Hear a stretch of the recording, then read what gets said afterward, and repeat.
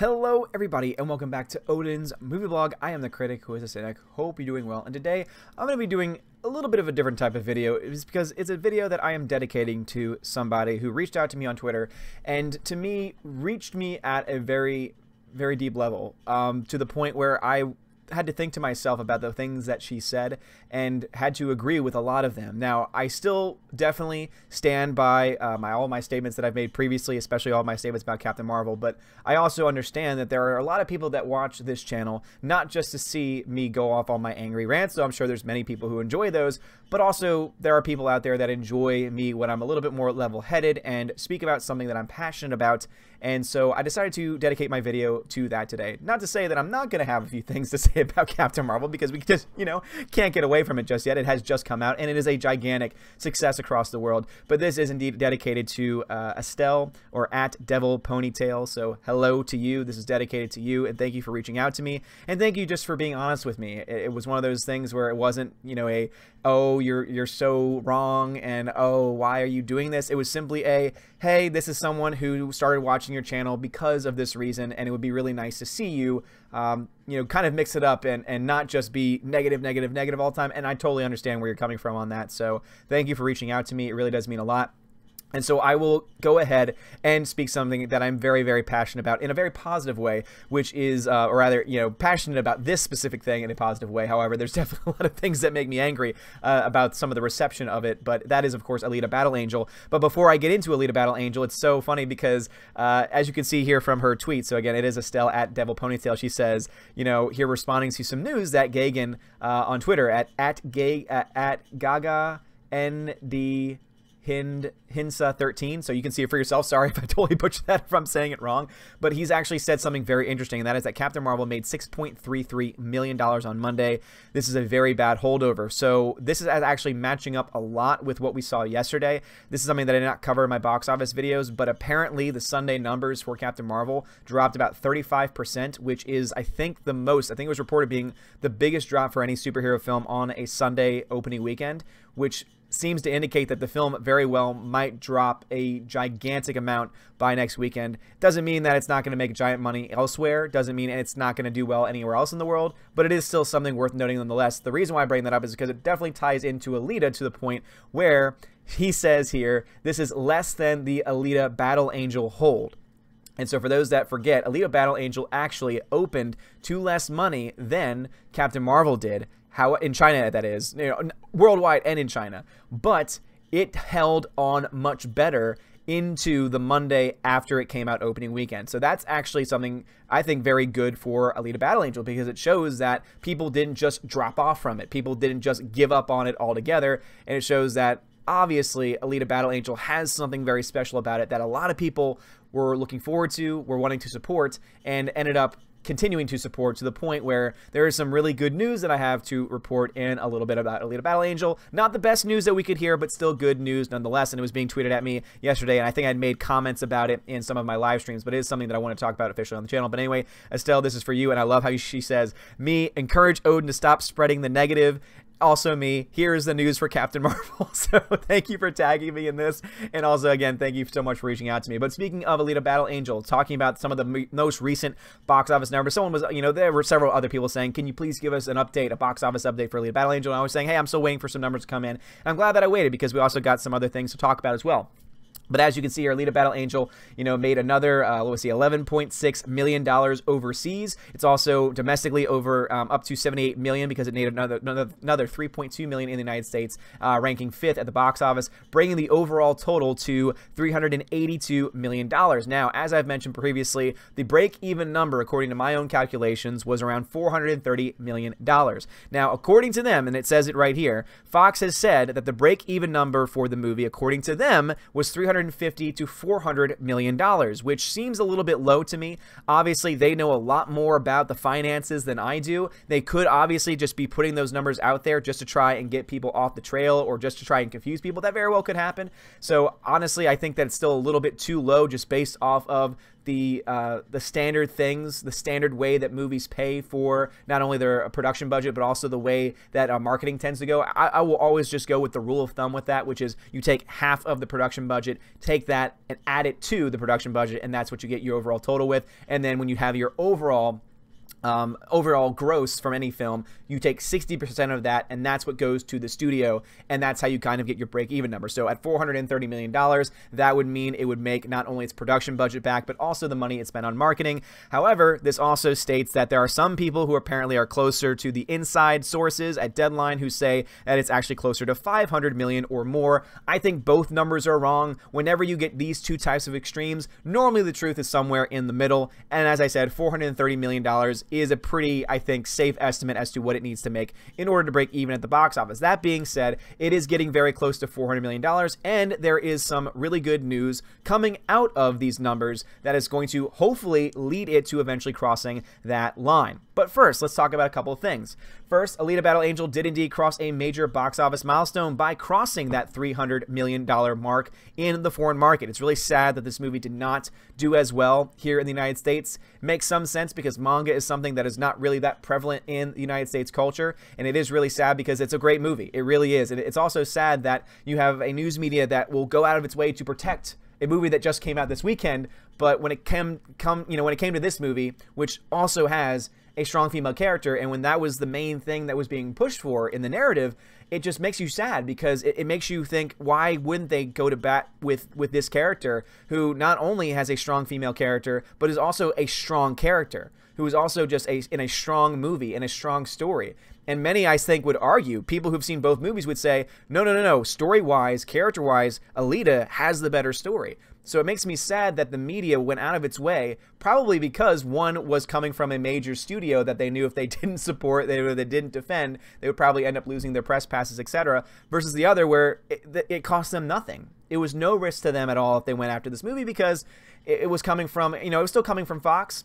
And obviously that is going to be taken in by Disney, but it was much less of a risk for them to go after this film than it would have been if had they gone after Captain Marvel. They would have been raked through the coals from not only Disney, but also from their own peers, because it would have been in their own minds and their own opinions, them feeding the trolls, as it were. So it is really sad because I think that had Alita gotten as much praise and as much respect as Captain Marvel did, when you know just from reading the reviews that it has so many flaws to it, Captain Marvel that is, then you would honestly expect this movie to probably have done just a little bit better at the box office. It just really does, to me, show this bias, this inherent bias that exists, where certain films are chosen and protected, not just Captain Marvel, but a lot of films are chosen and protected and treated in a certain way, but then other films are treated much more harshly, or I would say, you could easily say, maybe even much more fairly or much more accurately. So basically people not making things up. But it's interesting is that they'll go after this movie for various things, but some similar issues that exist in Captain Marvel and other films, they ignore or they make excuses for. It's just really uneven overall, and it's really sad because Alita Battle Angel is overall talking to people who love this film, which is a large number. And obviously, it's not the number of people and the fans of the MCU that's showing up for all the MCU films, but it's still a very strong, passionate base. It kind of reminds me a lot, actually, of another franchise, Blade Runner. Blade Runner was not a huge, giant, financial success, and yet it gained a huge cult following in the later years when later releases of the film came out, and it came to the point where it was so popular among these cult fans that it merited a sequel years later, and that movie was great. And even that movie didn't get any love from the box office, didn't make money, lost money at the box office, and it was an amazing film. What's great about this film, though, is that it's doing well enough to justify, in my opinion, a sequel, because they just recently announced that Edge of Tomorrow, or Live, Die, Repeat, whatever name you want to go with it, is getting a sequel. That movie cost a little bit more than Alita did and made less than what Alita did. And about, it still took them, about 7 years or so to finally announce a sequel, but it still got one nonetheless. So I think that the hopes for a sequel are very, very high. And it's interesting that the media, again, continue to not really want to go and bat for this film. Yes, we're going to be honest about the box office numbers. It has not broken even yet, according to, I would say, modest estimates, because it still needs to make $430 million to break that, to get to that break-even point. But then you have articles like this that show, oh, there's really not much support around it. Oh, Alita is probably not going to make enough to get a sequel. And again, This might be based in reality, but had this been another movie with another message, I guarantee you that you would have had a very different perspective from this person writing this article. You would have had a very different take on it altogether. You would have had a much more defensive article. You would have had someone going out of their way to try and say, this is why it should get a sequel. Well, this movie should get a sequel.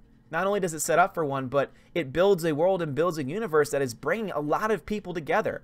You know, you could say that about almost any film, but really this one has such a small, because really when you talk about the box office, it is still small, but passionate fan base that love it, that aren't just praising and supporting this film out of hatred. I mean, if anyone ever thought that the whole Alita challenge thing that was going on was out of hatred, I mean, just because someone might be angry or might show anger or frustration towards one franchise or one movie that's coming out doesn't mean that the whole reason why they're supporting the first film in the first place is because of hatred.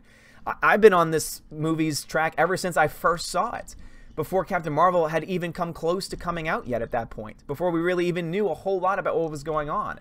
This was a movie that I found out about because of my subscribers saying, hey, go see this movie. It doesn't have any identity politics in it. It's just a good story. And that's why I think this movie has captured the hearts of so many people, because yeah, it's not making the money that people would, oh yeah, you could say all the nice things you want, but it's still not going to make any money. Well, okay. How much money a movie makes doesn't mean that it's a good movie. There are plenty of films in history that have been remembered as classics that did not make a whole lot of money. Some people oftentimes forget that movies, for example, like It's a Wonderful Life, when they first came out, were not as well received as they are now. We're not the classics that they are seen now. I see Alita Battle Angel having that type of potential because of the story that it tells. I'm not trying to compare this to a classic and say that this is as good as a modern classic, or rather as the example that I just gave. But I am saying that I think that the passionate fan base is going to be enough to really do push this ahead to a sequel. And one of the many reasons why, and this is the good news that I was getting to before, is the fact, and I can confirm this now based on several sources that I've looked to, but this one says it most clearly because it says it in English without having to use Google Translate. But it says here very clearly that Alita Battle Angel has indeed gotten an extension in China. This is something that is very rare for American films to do. So if you don't know, oftentimes what happens is that in China, not only do they make deals with the studios to only give the studios about 25% or so of the box office returns, which is why even if the studio makes a crap ton of money, even if the movie makes so much money in China, the studio is only going to end up getting around 25%. But this is very good news nonetheless, because it's done very well in China. The Chinese audiences have supported it. Yes, the support has gone down, but the fact that the support has been high enough to the point where they're willing to let this be out in theaters for another month. So now it's going to be playing until and through April 21st. That's a good thing, because the longer this movie is in theaters, it means the more money that it can make, and it means the closer it can not only get to that $400 million mark, but also to that $430 million mark. And now, do I think it's going to make $430 million? Probably not. Sadly not. But the closer it gets to that $430 million, the more likely it is that it's going to get a sequel. Robert Rodriguez has already gone on record saying, I want this movie to get a sequel. I am on board to do a sequel. It all depends on James Cameron as the producer and if he'd be wanting to go forward with the project. And I think that because of the fact that there is a passionate fan base, because of the fact that it has now gotten this China release, and it's gotten rather this China extension, which I said before is a very rare thing for an American film to do, because the other part of the contract is not just 25%, but also it means it only gets 4 weeks to make money. Sometimes they actually will pull it out of theaters. In the case of Solo Star Wars Story, they actually cut that one out after, I want to say, 2 weeks, because it just wasn't doing very well. If Alita is doing that well to the point where they will give it another month, or at least they'll, offer another month to it, I think that's a very good sign that it's still being well received. It has high ratings among the people of China, and also too, it is still making, money. Maybe not crazy money like it was when it first came out, but it's still making money nonetheless, and I think that's a good thing. And I think that this is something for us to look forward to, and I think that this really does truly show that we do have a voice, that the hashtag Alita Challenge was not something that was simply out of hate, that people like Scott Mendelson, who said the Alita Challenge fails. Well, it depends on what you meant by Alita Challenge. Many of us just said, hey, instead of going to support this giant blockbuster film made by this giant studio, why not just go out of your way to support this smaller film? Yes, it was made for a lot of money, and yes, I know that Fox is still a giant studio, but still, a smaller film with a smaller fan base. Instead, to support that film instead. And guess what? People still saw it. It still made millions of dollars. It still made at least $3.2 million after being taken out of 700 theaters. It dropped out of 700 theaters and still made over $3 million. And I think that's still damn impressive. Because when you think about how many people wanted to see this movie but physically couldn't see it, I imagine that this film probably could have made more. Now, am I saying it would have broken records or it would have broken even because of it? No, but what I'm saying is that the Alita Challenge was successful because we have now a release in China, we have an extension in China, and we are getting ever closer to that $40 million mark. And now many prognosticators say that it will indeed, by the end of its run, reach $400 million. And that's a good thing, because the closer it is to that 430, the easier it's going to be for it to make that money back in DVD and Blu-ray sales. Because I'm already talking to so many people who are like, I'm going to buy this day one on 4K, on the 3D if there's one. I'm going to buy the books. I'm going to do everything I can to support this film. Because guess what? All of that money goes towards it. So even if the movie does indeed lose some money, it will still have made enough to be able to offset any costs that it might be able to make up in the DVD and Blu-ray sales overall. So there's a lot of hope for Alita at this point. This extension in China is a very good one. We have no confirmation of a sequel yet, but I think that it's something that we can all look forward to. And even though the media is going to, over the next couple of days, do nothing but try and make excuses for a film that arguably and objectively speaking is just not as good. Oh yeah, look how it says, you know, right here, Marvel's Captain Marvel isn't the best, isn't even in the MCU's top 10, but it works. Once again, this is supposed to be journalism. This is supposed to be people not having opinions on things, and yet they're going to bat for this film.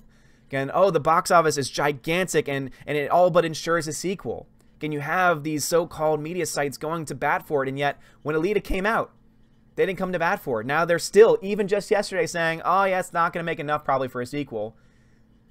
Again, why not support this film? It's got this extension in China. It's crossing milestones, over $300 million at the foreign box office, which is very good. It's still making money here in the United States. It's going to probably end up around 85 to 90 million by the end of its run domestically, and I would say probably getting very close to 310, 320 million by the end of its run overseas as well. And if we can just get it to that point, if we can get it to cross that $40 million point, it's going to be a lot easier for this film to be justified to get a sequel. And if any movie is justified to get a sequel, I believe it's this one.